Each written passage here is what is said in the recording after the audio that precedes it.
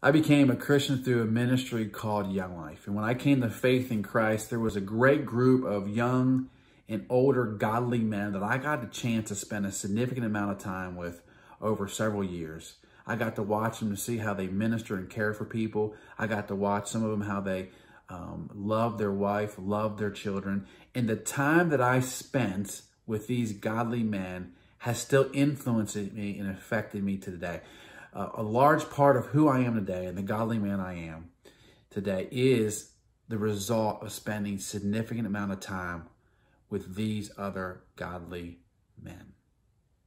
I remember when I was younger, I spent time with a group of guys from my neighborhood that was not a good influence in my life. And we kind of terrorized the neighborhood. And we would do things that weren't good. I remember one time I was part of setting the woods on fire, or at least trying to. And I wasn't the one necessarily setting the woods on fire, but I was there with them.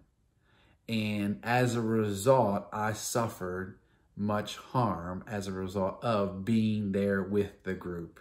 Remember, I got grounded for a significant period of time. Well, Proverbs chapter 13, verse 18, or verse 20.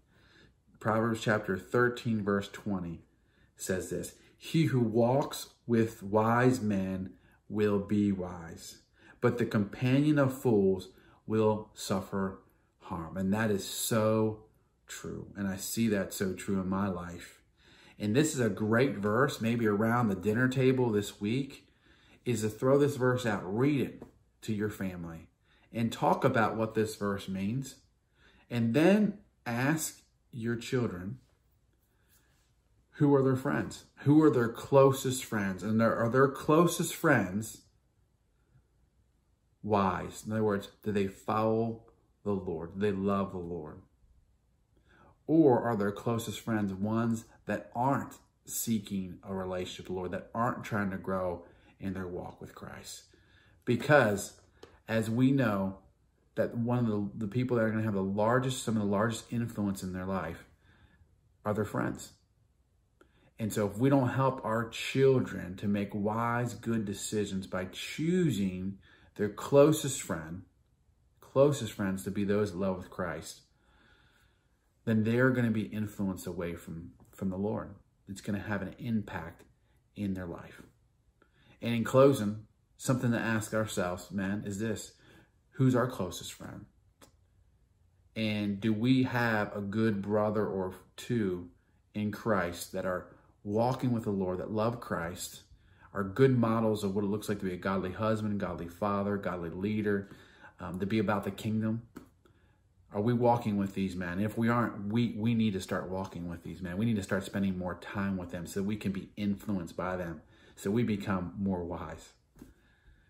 And if we have a friend or two that we have made a close companion that is not following the Lord, is not walking with Christ, and is making some real poor, sinful decisions that are having an effect in their life, then we need to not make them such a close companion, because we will be affected by that, as the scriptures say. We will be affected. We will be drawn away from the Lord. And let me read this verse one last time. Proverbs 13, chapter 13, verse 20.